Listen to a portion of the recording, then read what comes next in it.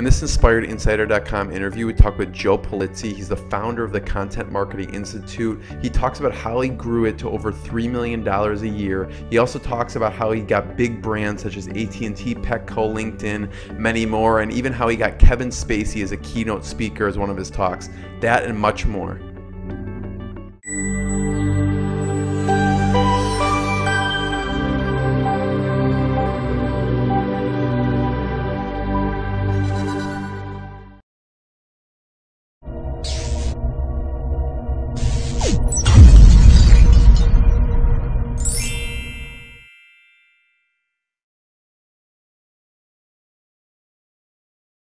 Dr. Jeremy Weisz here. I'm founder of InspiredInsider.com, where I talk with inspirational entrepreneurs and leaders and how they overcome big challenges in life and business. Today, I'm honored to have Joe Pulizzi. He's the founder of Content Marketing Institute, which is the leading content marketing resource for enterprise brands.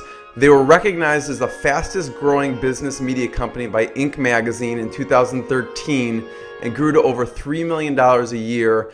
The Content Marketing Institute has offered consulting to enterprise brands such as AT&T, Petco, LinkedIn, and many others. All right, if that wasn't enough, they founded the annual event called the Content Marketing World. This year, I was looking on their page, Kevin Spacey is the keynote, and past events have had over 1,700 attendees. Joe's written several books, including the one I just listened to, Epic Content Marketing. It's really good. You should check it out. Joe's delivered keynote speeches for organizations, including Dell, South by Southwest, HP, and many more. Joe, thank you so much for taking the time today. Jeremy, it is a pleasure to be here. Thanks for having me, and thanks for going through all that litany of successful stuff. Yes. It's great to see the success because there have been a lot of mistakes along the way. I'm sure we'll talk about those. Which we'll dig into, because from the outside, people are like, well, you know, Joe has it all. He's done it all. He, talks to these big brands. He consults with them. But we're going to talk about how you got there. And I always like to include a fun fact before we get into the big lessons and the journey. And a fun fact about Joe that most people don't know is you grew up in a funeral home. Tell us about that. Well, yeah, actually, didn't wasn't born in a funeral home, but I come from a long line. My grandfather ran a funeral home basically for all of his career. That's what he did. Passed that down to my uncle, and I worked there for 4 years myself, from about 16 to 20 years old. And it was just a natural part of being in our family. I mean, I was at the funeral home all the time, doing odds and ends, just watching my grandfather work. And then probably the best part about it for me was being able, when I was 16, actually to go into the back room. I'm not going to get into the details of it, but watching him work. And there's like a back office and a front office that's so critical to the funeral home business. Of course, the back office is what it is. But what you realize is that funeral home directors, they have two things. One is they're amazingly compassionate people. And the second thing is they have the best senses of humor on the planet. And I think you have to, because if you take your job too seriously, you can really get weighted down with what's going on around you. Yeah. And they're really great at distancing themselves. And I learned that just from, okay, you have to, be in the moment with the customer, and then you have to do what you have to do, because it's not about, it's about the family. It's always about the family, and just learn so much being part of that atmosphere. That is heavy stuff, because I can go to someone's funeral and I don't know them, and I'm like tearing up and emotional. So I can't imagine being it day in, day out. What did you do there? Well, I was a runner. So basically what happened is there's a whole system that happens when you close the casket.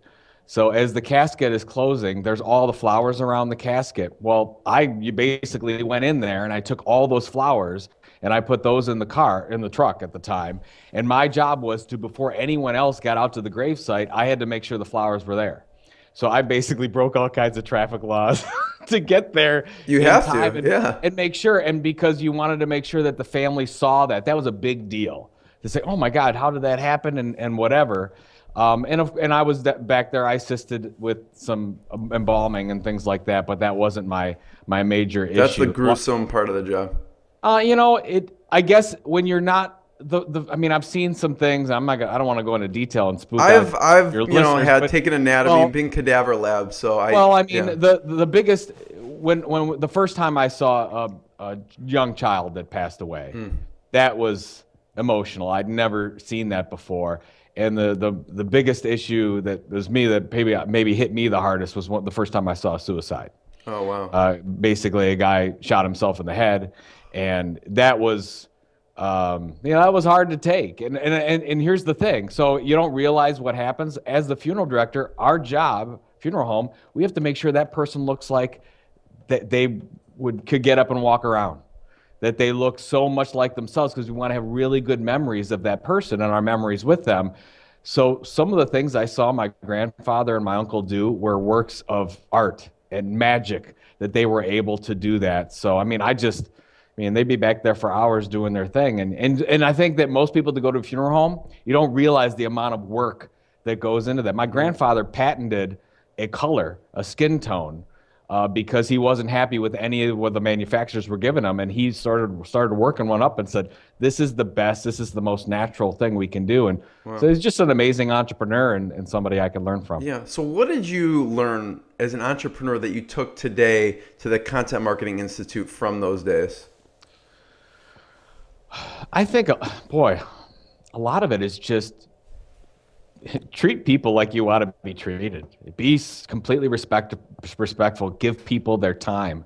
I think the one thing that we've learned in our business model is that if we can give more, I mean, that's the essence of content marketing, is actually giving the knowledge you have and sharing that knowledge and actually over-delivering on your expertise. And I think that's really what I learned. And I learned a lot of things from my grandfather and my uncle, but I think that was really the key, because he would give and give until it's almost like, where do you find all this time? He would sit down, he would take meetings in the middle of the night with families. He would go above and beyond at all times. And from a customer service standpoint, I couldn't believe it. And I think from that, I probably learned the fact that, wow, if we just keep giving and all this information that people are like saying, I don't have to pay for this? This is free? I can't believe it. And I think a lot of our readers and our customers that we have, they're like, I can't believe you're so generous. I was just at a conference last week, and I had somebody from 3M come up to me and said, I can't believe how generous you are as an organization. I love hearing that, because why did they say that? What did you do for them that made them say that? It basically was talking about our daily blog posts that we give away, our free ebooks that we give away. And what the person was talking about is it basically constructed a whole content marketing program on our framework, and our framework is free. Like, we don't charge for any of it. We say, here, please use it. So I love to hear that. Now, you might be asking, well, how do you get revenue from that? We don't get revenue right away, but already this person's going to end up coming to our event, going to end up getting more active in what we're doing. Did we get the sale in the first 2 years? No. Are we going to generate a lot of revenue from that for many years to come? Absolutely. But sometimes it just takes patience and a lot of giving. So tell me about the early days, or even right before, when you started Content Marketing Institute. First of all, it was just a tough decision. I was working at Penton Media, which is, if you're not familiar with Penton, it's the largest independent business media company in North America. They publish in mechanical systems and organic foods and a lot of hardcore manufacturing that if you're not in that industry, you wouldn't know the brands, Machine Design, Industry Week, New Hope Media, whatever the case is. I was working there, and I started to run, 2000 started there, and then we got hit by 2001, and the economy just tanked. And when I started there, the stock was, I think, $33 a share, and 18 months later, it was down to 7 cents. Wow. And I said, boy, I thought you were going to say $7. Wow. I really added a lot of value to the organization.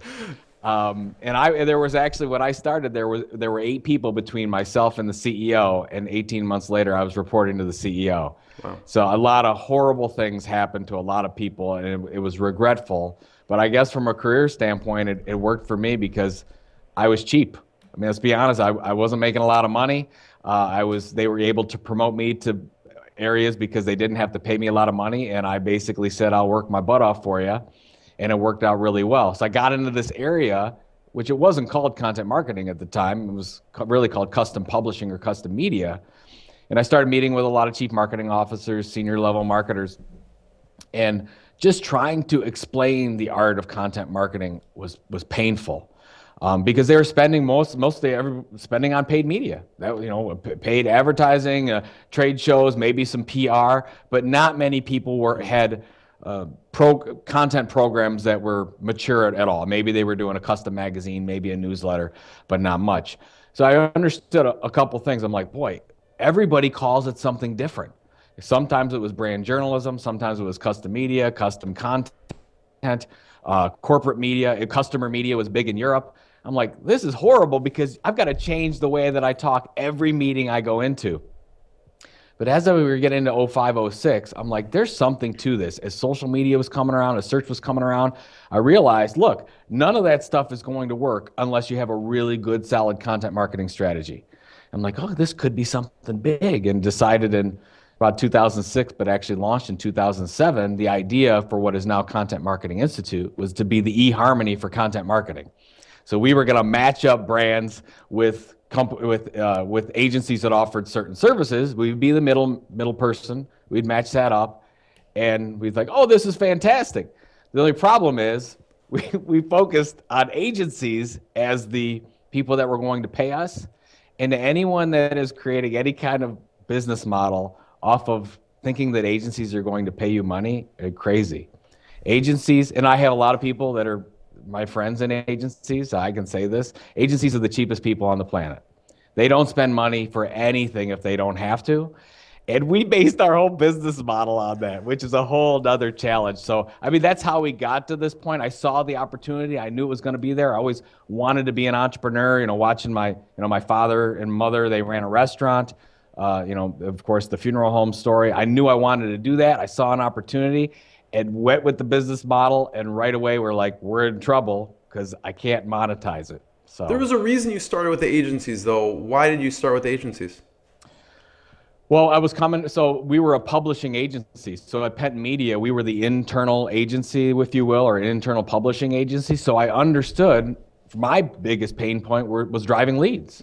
How do I get new business? How do I drive leads? I'm like, oh my gosh, well, if we created a resource where we could attract brands to this around this really good content and stuff we were giving away and some of our lead gen stuff that we were doing, and then match them up, I'm like, what a great service. Because it was all about cold calling. It was all about cold calling, shaking hands, going to trade shows, just, not that it's old world. I mean, that stuff's still done.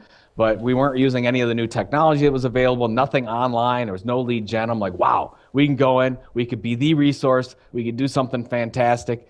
And it worked really well. I mean, we matched up about 1,000 projects to some really big companies, signed some multi-million-dollar deals for some of our agency partners. And if you want, I can go into this story because it was heartbreaking. This was in 2009.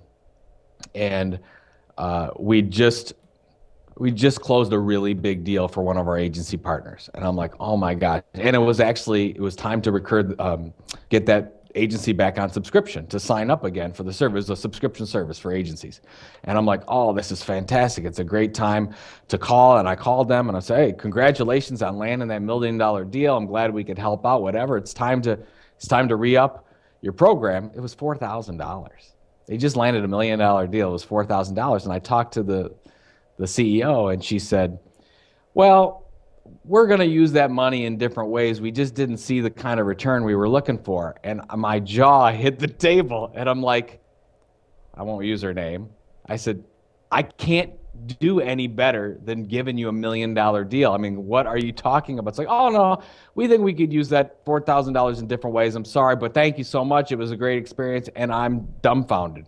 I'm like, and that's what you have with working with agency side, even though I love the agency people. So we're like, okay, we were done. I mean, that was the point where it was in the backyard, and I'm like, I can't believe I got to go back and work for somebody else. This is the way, because this is our best example, and we weren't able to close it, or I wasn't able to close it, and I honestly didn't know what I was going to do. So how were you able to close or help them close that? And then you transitioned to just going direct to them, right? You mean how did I get the big project in for them? Right, because if you could get the big project for them, then you're thinking, well, I could just do this for myself. Well, that's where it came to. So we started to create a lot of content online, a lot of how-to information that would draw brands in about content marketing, what it is, how to do it, strategies behind it. I started on the speaking circuit talking about it, released the book, was trying to draw enough people to us and started to draw a lot of brands as an audience, so it worked really well. And then they would come in, they would fill out a little form, just like if you were going on a date for eHarmony. It's the same way. Oh, here's what I am, here's my industries, here's my likes and dislikes, here's what I'm looking for. We matched them up with, it was basically half computer algorithm, half human intervention. And we would look at it and say, okay, here's the 3 that's for you. We would match them up, we would deliver the leads. They would go ahead and go through the process, they would choose one and done. And basically, after that incident happened, where I was completely devastated, I remember this. I was in the backyard, and I'm like, okay, I'm gonna have to, I'm gonna have to go back and work for somebody else. And then after I stopped feeling sorry for myself for a little while, I said, okay, let's give it another run. And completely at that point, pivoted, switched the model completely, and said, okay, well, we're drawing. To your point, it seems like common sense, right? At the time, it did.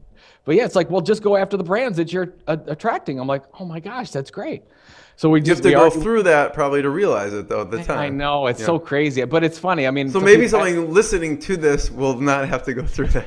Exactly. Well, that's the hope, right? Yeah. And it's funny. Somebody asked me the other day, well, would you go through that process again, or would you go directly to brands? And I have to say I probably would, because I don't know if I would have made it there, right? I don't know if I would have realized. Sometimes you have to go through that failure to get to the successes. So we ended up switching that model, and I knew a lot because I grew up in publishing, at least from Pet Media, and was there for 7 years. I'd helped to launch a number of publishing brands for brands and for publishing companies. And I'm like, well, shoot, let's just use the tried and true publishing model. And that's what we switched. So that's when we became the Content Marketing Institute. And we said, okay, we're going to go after senior level marketers.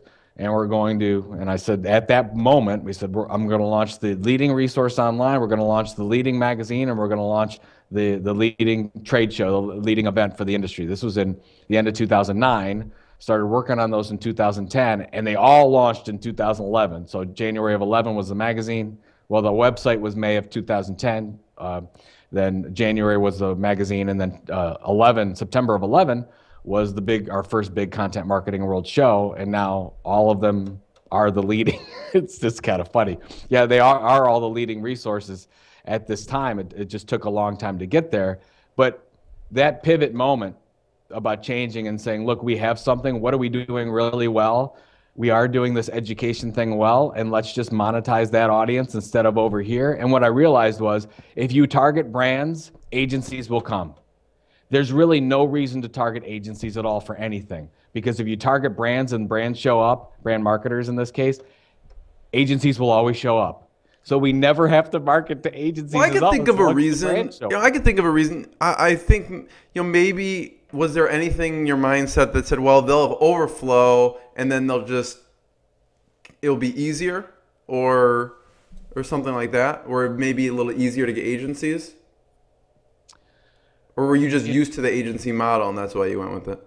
I mean, when I originally went with it, I thought that we had hit the jackpot with a model. I mean, there was a model called agencyfinder.com.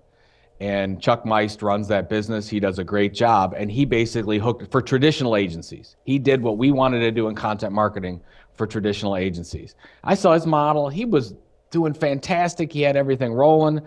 And I'm like, wow, we could just replicate that model and do it for content marketing, and never realized how hard it was going to be. And by the way, just so you have an idea, the model that we had in 2007, it was called Junta 42 at the time, was the name of the company. And it's called, in a lot of ways, called Contently right now. Contently is another company that's doing fantastic, and they just got $9 million in seed capital. Right, so congratulations, they've done much better with that. But we won't get into their model, but they did it a little bit differently because they could control the experience a little bit more, and hats off to them. But what we realized was, hey, let's just go after and keep educating brand marketers. And we had the audience, but I had to figure out how we were going to generate revenue from that audience then. Yeah. I mean, when you go from the agency to the big brand, oftentimes the first client is the hardest. How did you get that first big client when you pivoted? In looking back at it now, and I talk about this when I give speeches to entrepreneurs about how they should kind of go to market. I talk about the triumvirate, or the three legs of the stool, which are blog, book, and speaking. So those are the three things that I went out with personally to build relationships, and that's how we got our first client. And I think it was Alcatel-Lucent was the first one that we actually got, where I was doing a speech for, and then ended up doing a little bit of consulting. And that was because of the blog and the book, where somebody connected to me, oh, this is what we need, our company needs this, called me up and was doing that. And I always look at that. So anybody listening to this, I really do believe, like, think about how a stool, you have the three thin legs of the stool. Well, if you don't have one of those legs, the other, let's say you have two legs left, they have to be really thick legs to the stool to make it work. Well, if you take away two of those and you have one, it better be a really, like you're sitting on a log. One big log, right? Yeah. One big. That's how you have to think about those three. So if you said, I do from my blog strategy, my book strategy, and my speaking, and they sort of all play off each other. I don't know where we would be without one of those. But if you said, look, I can't do a book, you take that away, you say, okay, well, your blog and your speaking has to be that much better to compensate for the fact that you don't have a book. Well, why would someone who says, I can't do a book, would you tell them, well, you can do a book? And how did you start, obviously you had to produce your first book. How was that experience? Well, first of all, I would ask, well, why can't you produce your own book? Right. I mean, there's all different, you don't have to be a good writer to do a book. I mean, there's all kinds of resources out there to do it if you really wanted to. The reason why a book is so important, because it opens doors to speaking. For the big events, if you wanted to speak at, in a lot of cases, if you're not a client side, you have to be an author. Like, they won't even consider you if you don't have a book, because they're trying to drive attendance. So you have to think about it from their perspective. You have to be a well-known author, or you have to be client side to drive. I mean, we run events, so we run in a similar way to that. When we started, I used the blog to book strategy and did it strategically, because I'm not one that can sit down for a couple weeks in a cabin and write a book. Right. Well, you're running a business. You can't. Well, yeah. I mean, we're busy, right? I mean, that's what I hear about blogging and creating content. It's like, I'm running a business. The thing that you got to realize, at least for us today, this is part of your business today, is communicating and sharing content on a consistent. You not only sell what you sell, but you're also a media company. You have to realize that at the same time, and the sooner you do, the easier it'll be for you. But as I co-authored the first book, Get Content, Get Customers, with Newt Barrett. And when we started talking about it, I said, oh, okay, I'll take the first half of the book, which I did, was the why, the how, the strategy, and Newt did all the case studies. He did all the interviews, which was great. So it was great to work with a partner on the first one. And I basically started to blog post out the chapters. So it's, today I got to do the why content marketing, or history of content marketing, or whatever. And I wrote it as a blog post, and I kept going. And by the time I was at the 6-month mark, I pretty much had 75% of the book done, and then it's just sort of tweaking and moving around. Epic Content Marketing was done exactly the same way. 75%, and my apologies to everyone, but honestly, if 75% of that book you could find I've produced in one way or another, but I just put it on format. 25% is new material in that, but I brought it all together in one resource, and I learned that from Seth Godin. I mean, Seth Godin is the master, and if you look at any of his books, that's exactly what he's done for the most part. The Big Dip that's exactly, he tells you. Right. These are my blog posts, I put them together for you. And what I realized is the $15 that you charge somebody for a book, it's a real value if you actually just organize it for them. Right, for sure. But that's really what we were doing. Yeah. So I know you got a lot of traction, and I want to hear about, one big turning point was your pivot point. And I know that you grew, from 2009, from over 200,000 to 2012 to over 3 million. What were some of those big turning points along the way for you? As we were growing, I think the biggest thing I had to realize was that I had to start giving up control. It's difficult, and I talk with a lot of entrepreneurs that are sole proprietors, and you grow a business. What you realize is that you do everything. I mean, I remember Saturdays, every month for a Saturday, I would spend the whole day doing financials. I'm not great at financials, but I would do that. I was doing, I was setting I was setting all my own appointments, which you had, I felt I had to do. Right. But then I realized I can't remember.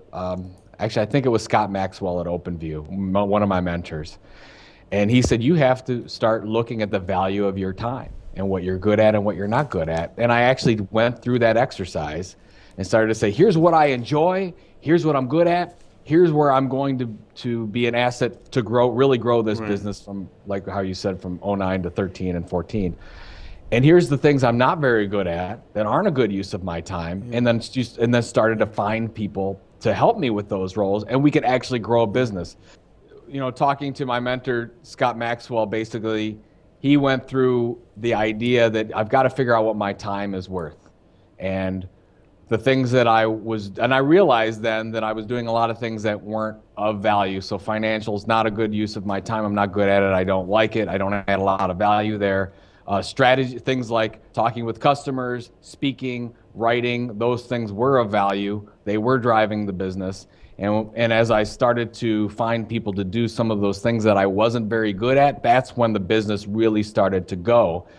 As I say, okay, as we said, okay, well, 2009, we're going to do an event, we're going to do a magazine. It's a lot of stuff. Even one of those I'm not an expert in most of any of those. I'm really good at selling. I'm really good at strategy. So I had to start bringing people on and realize that we could do that through 1099 and contractors. Didn't have to hire people, but filled in the gaps where I didn't have the expertise. Yeah, and this is interesting about your book, actually, because you talk about this. And even when you look at the Inc. 500 page, when you look closely, it's probably one of the only ones that you look at the employees, it goes from 1 to 2 on that page. But what you did that was amazing that you talk about in the book too, which is you had tons of contractors and people helping create the stories. How did you decide to go that route, and how did you recruit them? It was a model. The contractor model is something that if you work in an agency or a publishing agency, we're very used to using that. So like when we did a magazine for the Chicago Mercantile Exchange. On staff, we would have the account manager and maybe a designer. And then there probably would be 15 to 20 people, writers, designers, production people that were all freelance.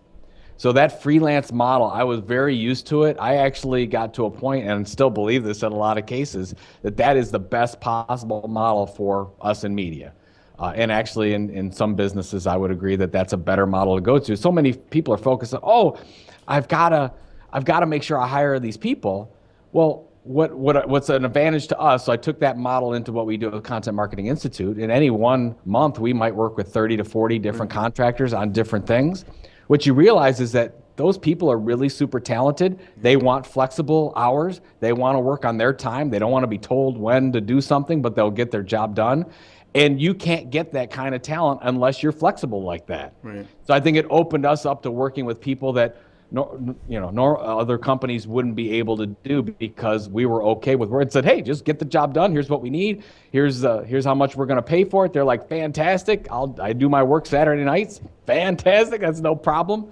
And that's how we roll. And we have over, this year, we'll probably have well over 300 contributors to the blog, and probably another 50 to 60 paid contractors at any one time. And it's a model that just works really well for us. I mean, that has its own challenges too. How do you manage all that? Well, thankfully, I'm not involved in that. So we have somebody that works with all of our contractors, and they make sure they get the 1099 information and works with them on the timing. And of course, there's QuickBooks and there's project management software in there as well, and it works fantastic for us. We have an accountant that handles all of our books and make sure that that's done. And there's a whole swapping of the file as we go before. But how do you find them? Because you again, like, you maintain the highest quality content. Mm-hmm. What's your vet process for bringing someone on? The most important thing, in my opinion, is to get those leaders to manage the process first. So, like Michelle Lynn, who's our content director, she was like the first person that we contracted with. She's not full-time, but she is in charge of, she's our content director at Content Marketing Institute. And actually, I saw her on Twitter. I saw what she was doing on Twitter. She was talking about content marketing. I like what she was doing. I checked out her page. I reached out to her through the contact form, and I said, Michelle, I really like what you're doing. Can we chat?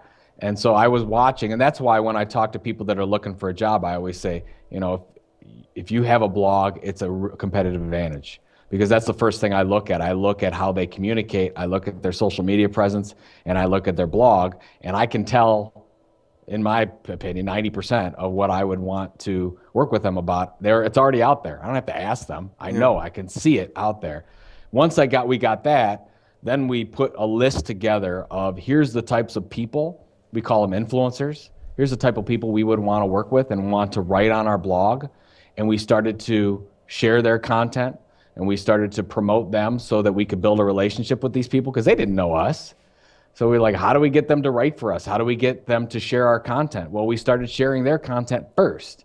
And then we started to take those influencers. We had about a list of about 40 that we went through. And then we started to take their content. We started to bake it into our ebooks and our white papers.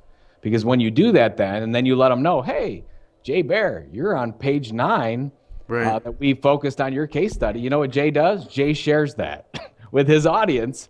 And that's how we built our audience, and that's how we built a relationship with Jay. And now Jay and I are really good friends, and I think a lot of that has to do with, we were sharing his content a long, long time ago and identified him as an influencer. So that's kind of how we work that. And now we get probably 4 to 5 people a day wanting to contribute to the site, and now it's a vetting process where we have to go, we look at what they do, we give them the blog guidelines, and then we usually give everybody a shot. Like, if it goes well, we'll ask you back, and if it doesn't, then it didn't work out. Right. So also, Joe, I want to hear from you. When a new client comes on, what kind of things do you do with them? Because I think it would apply to any, whether it's small, medium, or enterprise business. What do you start with, and kind of what do you coach them on to do? So we've moved a lot from consulting to training. We used to do a lot more consulting, and we're really trying to get out of the consulting business into the training and advisory business. But I think the one thing that we learned, and when we were going through our competitive set, so we've had a couple. The Petco deal is actually, I can't go into too much detail, but we were up against a number of really big companies for that project. What we realized is that when we go up against some of these other companies, they're trying to sell the sun, moon, and stars. Here's all the great things that we can do, and I know you only asked for this, but we're gonna give you all this stuff. Well, what we end up doing with most of our advisory programs, they ask for something, we give them the absolute smallest, we give them the first step. What are they asking for when they come to you or any of these other places? What are they looking for? They're usually something on the framework, right? There's something about, okay, we don't have a content marketing strategy. We need Why would they even think that they need one? I mean, obviously they're reading online, but what? The only way to get there, in my opinion, when somebody reaches out to us and fills out our content form, they're in pain. They're going through, because what happens is they say something's not working in the organization. Let's say, for example, that they can't get any traction on social media. Can't figure it out. They'll start, where do everybody go? They go to Google, right? They start typing in challenges with social media, whatever, and they usually end up on one of our pieces of content. And they're like, oh, I like this whole content marketing strategy thing. We need one of those or whatever. So then they'll go in, contact form, they'll come in that way. Or in a lot of cases, they'll be at an event where we're speaking at an event. Or the best part is when they're at an event and somebody else is talking about us, sharing our research, whatever, and that we get a lot of business that way. It's like, I heard about you at so-and-so's event. They were talking about some of the stuff you're doing or some of your research. So somebody has to be in some sort of pain, and we focus on those people that are going through that pain, instead of trying to evangelize those that don't know it yet, when they get there and they realize it, then they'll come to us, but we're not focused on them yet. So you were saying about the Petco, so you give them the smallest amount. We basically say, because it's agencies they want the execution, they don't want the strategy. So this is like the dirty word on the agent. Like, they want the big production, creative, they want to go through that whole thing. So, they could do a $200,000 to $1 million proposal when it's not necessary. What we want to do is we just want to build a relationship. We want a foot in the door. And we want to, and I do actually believe this though. I would say, look, that creation and all that production and stuff, that will come. But if we don't do this step one, none of that matters, because everybody wants to run to execution. And most companies from a content marketing standpoint don't even have a strategy. So we're like, look, we've got to get the strategy first, at least a hypothesis set, or why are we doing this stuff in the first place? So we set that up, and that's always our first step. Like, it's a discovery session, or it's something that we like, look, this is the minimum amount. It's not a lot of money. We get in the door, and then we build that relationship with them, and then that turns out to be a long-term customer for us. So what is that initial small step with, what do you do with the strategy? Because I know in the book you mention, what do you focus on to dominate one channel? Is that part of it? The consulting part and advisory part is probably the smallest thing that we do. That translates into your online training platform though, right? It does. Actually, what we're trying to do is we're trying to affect the most people possible where we can. So, and we do the advisory and we do the consulting because we want to keep our hands dirty. We want to continue to learn. But yeah, what we did was we said, look, not everybody can come to content marketing world. We can't be everywhere at one time doing consulting, but what can we do? We can create an online platform and educate anybody anywhere in the world through this. And we've been working on it for about a year and finally got to point, just launched this week. Congrats. Actually. Thank you. It was a lot of pain to get there. And we're launched with 33 different sessions from 18 different speakers about how do you start with the plan, the strategy, and go forth and get that thing done. And that's really our international strategy, because we didn't want to do a Content Marketing World Europe. We don't want to do a Content Marketing World India.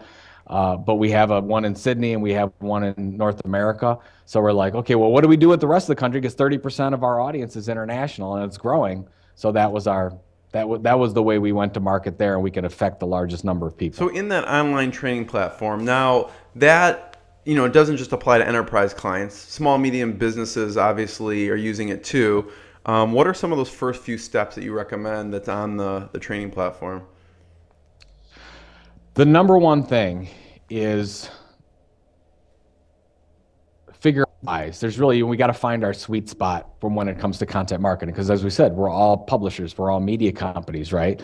And we have to realize that our customers don't care about us, they don't care about our products, they don't care about our services. They only care about themselves. And most of the content we're sharing as businesses is about us. They don't care about that. Not that stuff isn't important, but it's only important at a very small portion of the buying process. So what do we do 99% of the time? We have to figure out how we're going to get and keep attention.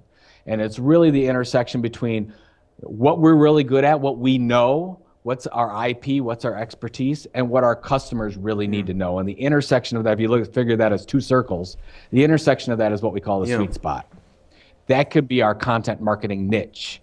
That could be like Procter & Gamble's Homemade Simple. They're talking about organizational tips for the home and really short recipes so that their moms on the go can have more time with their families. That's a nice niche that they can go into, right? That kind of thing is what we're talking. OpenView Venture Partners, VC company out of Boston. They focus on how startups and entrepreneurs can get more funding and be better at marketing and better financial. They've got a nice little niche. They understand that better, and they've been able to draw 20,000 plus subscribers and audience to them because of that. And they're not a media company, right? But they've created a media brand through OpenView Labs.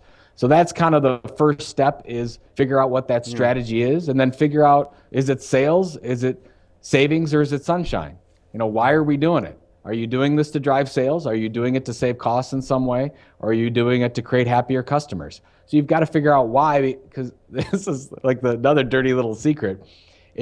When you talk to enterprise brands, anybody, talk to any business and start going through their channels or where they create content, Facebook, Twitter, LinkedIn, Pinterest, and just ask them why. Why are you on that platform? You could do it. Just put a little why at the top and list. If you don't have an understanding of why you're on that platform, you probably shouldn't be there. It's no reason that we don't have to be on every platform. We want to focus on the platforms that we're going to get the most out of for our customers and for our business. And I noticed what you said with all those examples is it's always customer centric, and what was a blog post that you remember that did really well, or a piece of content that the Content Marketing Institute put out that did really well, that, I mean, you're never surprised about because you did it, but maybe, part of you was surprised because it did way beyond what you thought it was going to do? It's interesting. We've done a number of them that was just amazing. Just the fact that this industry wasn't called content marketing. When we came out in 2007, I basically just came out with the flag and said, this is I never even said, we're going to change the name from custom publishing, custom media, branded content to content marketing. We just said, what is content marketing? And said, this is what it is. Because what I realized is when I was saying that story earlier about going into all these senior level marketers and not being able to talk with them, they all called it something different. I said, we're never going to grow as an industry unless we start talking the same language. I can't do this every time. So the fact that whether you like the term content marketing or not, I really don't care. But the fact is, what I love is we're actually talking the same language. So I think the what is content marketing post, I wrote that 2007 sometime. We've probably driven, I have to check the numbers. The last time I checked, it was in the hundreds of thousands of business just from that one blog post on that, because we end up getting about 300 to 400 people a day just going to that one post.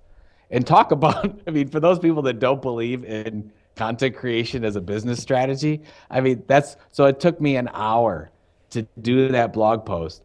And there's been hundreds of thousands of people that have gone to that one blog post over that period of time that's related into 50 or, let's say from that blog post, let's say 8,000 to 9,000 subscribers from that post that we've been able to deliver hundreds of thousands in revenues from. Yeah. And that's just amazing, but it's taken a long time to get there. Like, it doesn't happen in 3 months. This has been over a 5 to 6 year period. Yeah, and it wasn't by accident either. You didn't just pull that name out of thin air, which you talk about in the book, which you talk about in Google Trends, right? So there's two ways. I looked at what Google was telling us, and I looked at my own experience. So I knew that when I said content marketing to marketers, it was the term of all the terms that was used in the industry about our practice area. It was the one that got them to sit up in their seat. It's like, marketing, content, I get it. It's really simple, right? It's not, or you can sort of figure out what the definition is if you say content marketing. Many people might not be exactly right, but that's okay. They're talking about that. And I started to look at content marketing as we were launching the business. I went in and looked at that from an opportunity standpoint. And I'm like, nobody's talking about content marketing. Very few people are even mentioning the term content marketing at all. I said, there's an opportunity that we could dominate this area, but if we could put a little publishing behind it and get people to talk about it. And that's exactly what happened. It doesn't always work that way, but I love to use Google Trends because what I could see was custom publishing was the term for the industry and it was going down. It was trending down. And there was nobody that was inbound marketing was coming in there. There was a couple other things, but nobody was taking a leadership stance. I said, wow, we actually have an opportunity from a publishing standpoint to dominate that term. And it worked out that way, but it took us about 2-3 years to get there.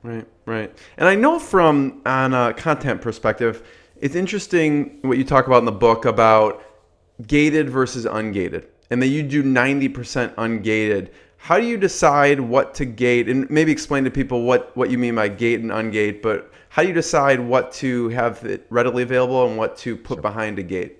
So gated content is something with a form in front of it. So it'd be like a white paper or an ebook or a webinar with a form in front of it. This has been changing over the past few years, but when we got started in this business in 07, 08, all the really good content had a form in front of it because it's all used for lead generation purposes. Right. Now the thing is that, and that's fine. If your goal is lead generation, then you can have a gate in front of it. You can have a form in front of it. That's fine. But the issue is that a lot of people are trying to get found in search, and you're trying to do something in social media, whatever that goal is. And if you put a gate in front of that content, it's not going to work for you. People aren't going to share it. People aren't going to link to it. So you've got to make sure you open that up and really give away a lot of information. So any of that top of the funnel information, that's all the how-to stuff, maybe some top-line research stuff, the stuff that you might think, oh, we could do an ebook and gate it, give it away. Because you want people to share it, you want people to talk about it, you want that top of the level, top of the funnel type of information, though people actually know about you. If you gate that stuff, you're not going to hit any of those goals. Once you get to mid-level, you start getting to maybe you could start talking about maybe a method for how you go to market, or you're giving away some really, really in-depth stuff that's still good, but you might say, okay, this is where somebody's could be interested in getting to our product, or they're starting to make a product decision. You can gate that kind of information. That's a mid-funnel level. I have no problem with that. And then when you get back down to right before conversions, they're talking about price sheets, any type of demos like that, you should open those up as well. So that's kind of where I would look at. And most of that content, the top and bottom, that's 90% of your content. That should be free, flowing, and open. And if you gate that content, you just have to realize that a lot of people aren't going to share it, and it's going to be harder to find on Google. What was something that you gated that you were on the fence about, but it proved to be that was the right choice? To gate the content? We've been starting, now that we have so much, so basically we do 365 blog posts a year, one every day that we release every day, and we do about 10 to 12 ebooks a year. On that, half of those are gated, half of those are free, depending on what the goals are. If the goal is shareability, like our 50 content marketing predictions of the year, where we're talking about a lot of influencers, we want that to be shared out, free, whatever. Put it on SlideShare, put it on the blog, let it go. Then we have, and we just came out with this about 3 months ago. It was basically the guide to content marketing strategy, 36 questions. We said, wow. This is how somebody can really start up. Somebody who's interested in doing a content marketing strategy, so they already sort of get what content marketing is, so it's sort of mid-funnel, they already get it. This is a really good one that we could set up as a gated form so we could get more subscribers. That's what we use as our main subscriber generator. That's worked fantastic for us. So we use a pop-up forum in association with some calls to action on the site, as well as SlideShare, that we generate, about 100 to 120 subscribers a day. That's great. And that's how we generate, and most of them is through that ebook. And that was 100 content marketing examples, but we were using that as gated, and it wasn't performing as well because it was still should have been more top of the funnel. And then when we got to more of the documented strategy stuff, we realized that's a better gated piece of content, and that's worked out much better for us. And Joe, I want to hear some of the big lessons you learned. Not only because you have all these legs, you have the Institute, you have Content Marketing World. What's a big lesson that you've learned so far with Content Marketing Institute, and then the whole nother thing with actually putting on a huge seminar? Boy, I've learned a lot. I don't know how much time we have. We have about 10 hours. Yeah, no, exactly. I mean, the one thing is from a content perspective, focus. I mean, we really set out, and this is what a lot of businesses don't do. So if you're trying to figure out, what our content marketing strategy should be, most businesses try to boil the ocean with content. Oh, we got to talk about financial stuff. We got to talk about this and that and whatever. And they try to cover everything, and they're basically jack of all trades, master of none. We didn't make that mistake. So we basically are the how-to of content marketing. We've been doing that for 5 years now. We've really focused on how-to information and content marketing and being the leading expert in the world at that. And that has opened up all the opportunities that we have to do the event, to do the magazine, whatnot. The other thing is that the magazine is actually a really good example. So somebody said, Joe, why would you launch a print magazine? Well, our print magazine goes to a different audience. It's a different buyer persona that we target. That's basically senior level marketing decision maker we target with the magazine, where on the website and also in the event, we target the people doing the work, the managers, the social media people, the content strategists that are really doing the work. That's for them. And then what we try to do is get buy-in through the magazine so that the CMOs will say, hey, what's this content marketing stuff? And say, we should be doing more of that and get budgetary approval for that. So that's the decisions that we've made. And I guess where we've succeeded in that respect is actually really understanding what our channels are used for, who we're targeting, and what that message is. Yeah. And then a lot of the companies we work with, sadly, don't do that. And they just say, oh, we need to be doing this, or we need to be doing a blog, or we need to be on Facebook. Or it's like, well, why? Why are you on there? And you got to go back to the beginning. Yeah. So that is a hard thing, but definitely myself included needs to focus, on things. And what about with content marketing world? What made you decide to get into, because that's a whole nother, huge, I would see set of challenges with putting on an event. As we were growing the industry, we felt that the industry was ripe for a big event, a South by Southwest type event for the content marketing industry. There were some small shows all over the world, but none of them were sort of the dominant. It's just similar to the Google Trends thing. It's like we saw the opportunity, but nobody was dominant. But so we're a media business model, which means that most of the people listening to this probably sell a product or service. You use content to draw people in to get and keep attention, so ultimately you can sell more products and services. Our product and services it's sponsorship, advertising, or paid content. People that register for events. The one thing, and I've been in this publishing industry long enough to know that you do not want to base your publishing model solely off of advertising. I think that it's the worst business model on the planet. It's the reason why. Facebook just made their decision to go to WhatsApp because they're trying to not have the sole focus on 90% of their revenue coming from advertising, because that's a tough market to go after. We want recurring revenue. So we events, that's where we could drive revenue directly from consumers so that we could have a model where, we could make it off of sponsors, but we could make it off of our customers as well, our users of content as well. Yeah. And it worked out really well. And there's nothing better. I mean, if you look at from a media strategy, there's nothing better than an event. Yeah. And it fits in your three, blog, book, speaking. That's a huge pillar that you can invite yourself to speak at your own event, right? So. Well, and the other thing is, I mean, the three legs of the stool, of the media stool, are print, online, and in person. So those are the three we work as well with our business. So what's been a big challenge though, because it's not easy to put on an event? Oh, wow. It's hard and I go to events. I go to a couple events a week that aren't my own. And it's so difficult when you have sponsors involved to make sure that you sort of draw the line and say, here's sponsors, you're over there. We're really focused on the agenda for the event. The quality of the content has to be there and it has to be pure. And the other thing is, from a logistics standpoint, our goal and everything we do with the event is to first make sure people are having fun, because we're in the entertainment. Most people don't realize that do events. They think they're in the education business. You're not. You're in the entertainment business. And if you realize you're in the entertainment business, then you do things a little bit different, because if they're not having fun, they're not going to learn.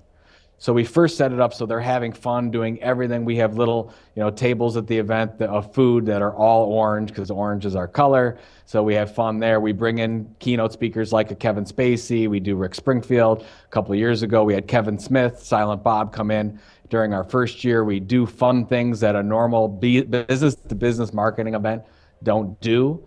And I think we're able to have a competitive advantage there. And we're meticulous. We've got an event team that looks at every little thing and we do walkthroughs and make sure, okay, are they going to see a sign here? Is something missing there? Is somebody going to be lost here? And we go through that whole process. And I worked with a lot of other events that just don't do that kind of work. So 2 things. How do you get Kevin Spacey? He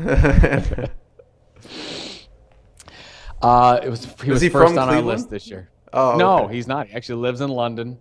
Kevin Spacey, I mean, are you a House of Cards fan? Have you watched House of Cards on Netflix? So The whole Netflix content model it's sort of in our industry where a lot of marketers can learn something from that content distribution model, and went after Kevin. Kevin's actually, or Mr. Spacey's involved in the industry quite a bit more than what I realized.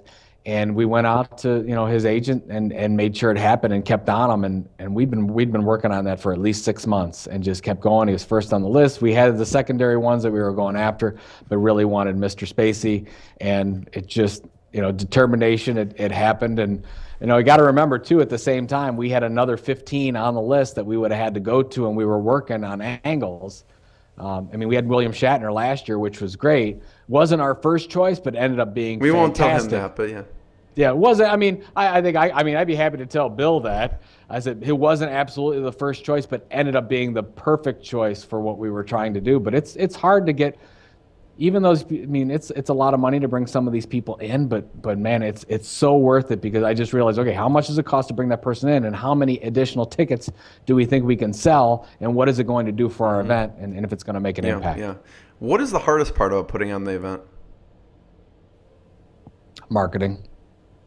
Absolutely, on the marketing side. We could be meticulous about how we do the logistics of it, but if we don't get butts in seats, it's not worthwhile. I think the one thing that we do that's different, I'll give you an example. There's a big event in our industry going on in London in July.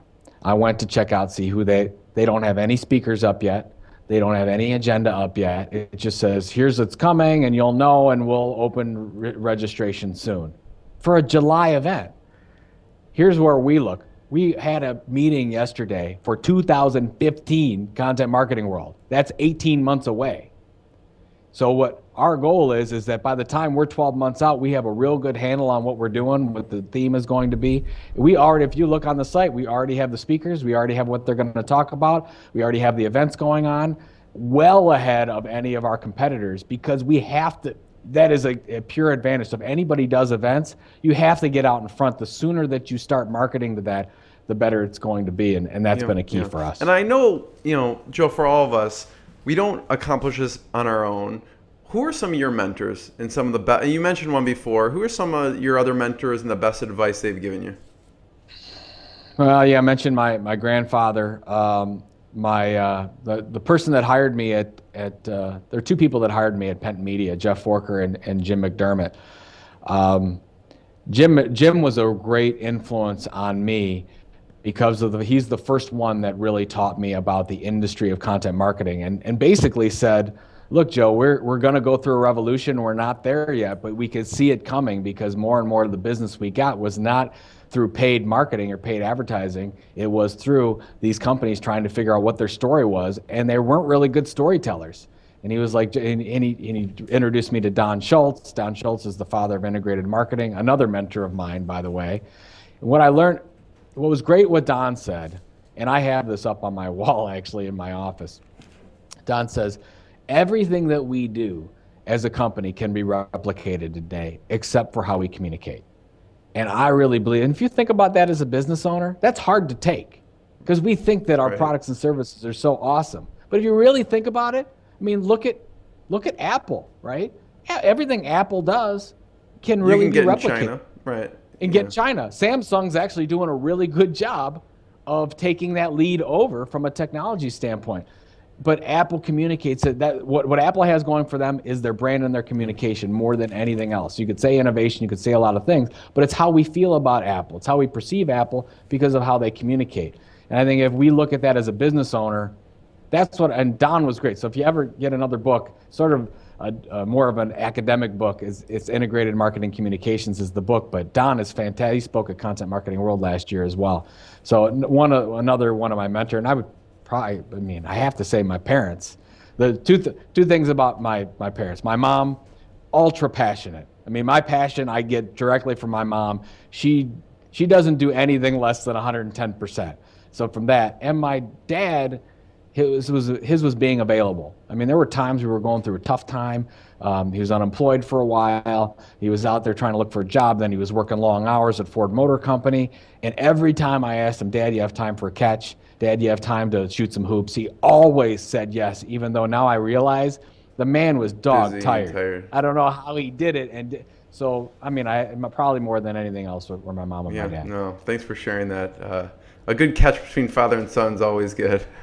Oh man, I can't imagine. I mean, that's what happened the other day with I've got two boys, 10 and 12. And my oldest is really big into Legos, Lego Movie and everything like that. And he called, and I'm reading a book and I'm almost done. He says, Dad, can you come up and play Lego now? And I said, I will, I'm almost done with my book. And I caught myself. I'm like, come on, you can finish the book later.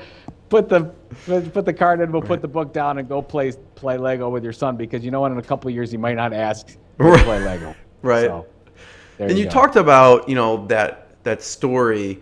What's a tip that someone can use to better tell their story or their brand story?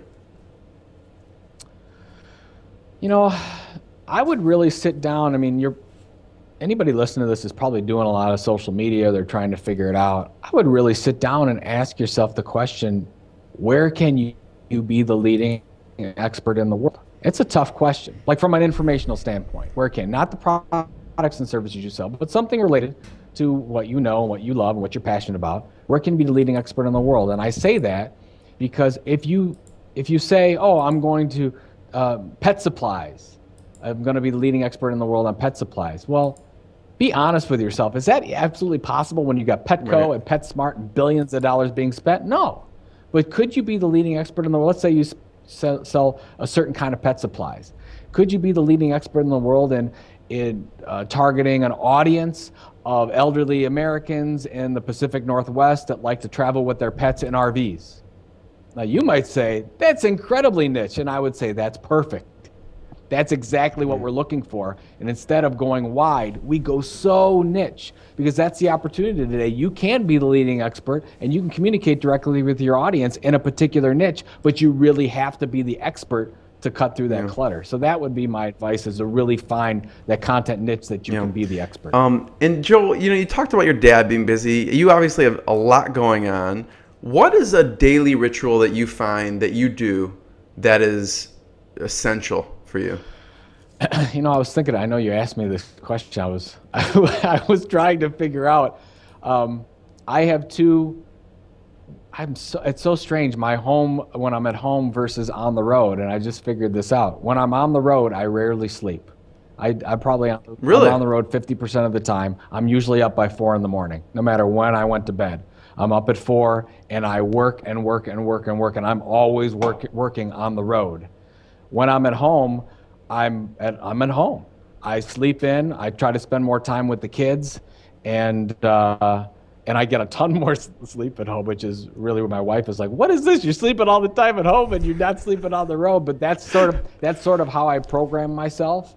And then the other thing that I definitely try to do, I know that when I'm not getting things done and I'm not productive, it's because I'm in email too much. So I really try to stay away and do 2 chunks of email a day if possible, in the morning and at the end of the day, and try to get projects done during the day, because honestly, you can be swept up in email and just stay in email all day, or social or whatever all day long, and it's just a really good way not to get anything done during the day. Yeah. And, you get the email from people saying, I only check it Mondays and Fridays. I only check it in the morning, evening. I should have something that says, I only check it every 5 minutes. Well, Tim Ferriss, 4-Hour Workweek, if you read that book, he goes through that, right? He says, basically, I had to get away from email, and I would say, I'm only going to check email on Mondays and whatever. I mean, the other thing, too, by the way, another good thing is outsource some of that. And outsource some of those things. I mean, I've considered for a long time, I haven't done it yet, but I've considered outsourcing my email box and I think there's a possibility to outsource things that we do that we don't like, we're not passionate at, and I'm trying to look at that every day and make those decisions. Right. So, Joe, I appreciate your time. I know you're busy. I have one last question, but before I do, I want you to mention some of the things going on now, what's exciting, tell people about, what websites, tell them, Content Marketing World, when it is and everything like that, because they should definitely check it out. Sure, absolutely. Thank you. EpicContentMarketing.com is the book. Please check it out. Obviously, as you know, audio or print or ebook, whatever you want to do. It's great on Audible, we do 2 big Content Marketing Worlds. We have Content Marketing World Sydney, which will be 31st of March. You do 2 of them? We do 2. We do one in Sydney, Australia, so that's coming up in a month. And then we do the big show, as you talked about, September 8th through 11th. That's in Cleveland, Ohio. ContentMarketingWorld.com is all the information. We still have an early bird going on till the end of May, I believe, that you can get a discounted pass on. So I'd love to see you there. ContentMarketingInstitute.com, that's where we have the online training. And then if you're really anybody that's looking for how do I get better in this content marketing thing and understand it, whether you're a small business or a large enterprise, we just subscribe to our daily or weekly updates on Content Marketing Institute. We try to give away the best information we can so that you can learn about the practice of content marketing. And so hopefully, if you don't have a content marketing strategy, that's what I want you to get. Stop doing all that content and start figuring out what your strategy is first. Yeah, and everyone should check out. I mean, we just even with this amount of time scratch the surface, and there's so much great information. Epic Content Marketing book that people need to check it out and listen to it or read it. Joe, my last question for you is, I find with a lot of the companies that are on the East Coast, West Coast, tell me about how it is being in Cleveland. Because you don't hear many companies, I'm from Cleveland. You don't. We're trying to change that. You are? Well, that's one of the reasons. I mean, I'm a big Cleveland proponent. I'm one of the Cleveland champions to try to help bring new events into Cleveland. I love this area. I've been to hundreds of cities around the world, and Cleveland is home. Most people don't realize we got the water here. Outside of the fact that it's freezing, it's been. I'm in Chicago, here. So it's freezing. Yeah, so you're going through the same thing. Yeah. I think that what we can do today from a business standpoint, traditionally, if it was 10 years ago, people would have said that if you're a media company, you had to be in New York.